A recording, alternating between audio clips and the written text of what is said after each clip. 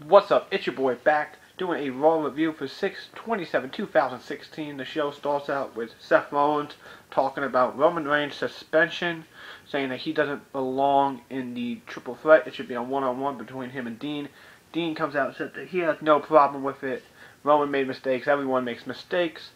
AJ comes out saying it should be a triple threat, but it should be AJ Styles instead of Roman. Cena says, let's make it a fatal five-way. Stephanie comes out and says Cena will go one-on-one with Seth Rollins, and Dean Ambrose will go one-on-one with AJ Styles. If Cena can win, he's in the match.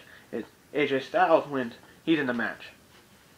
So then we get some Divas action. Sasha and Paige versus Charlotte and Dana Brooks. Sasha and Paige win. I don't really like Dana Brooks, my bad. She's not fairly good.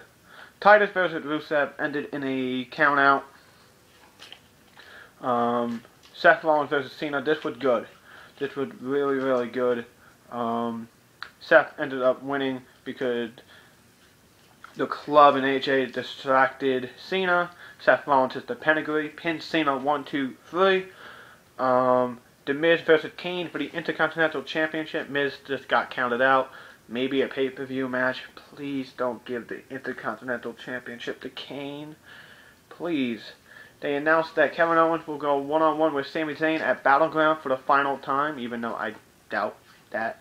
They always say that kind of thing, and then it's like, oh, one more match.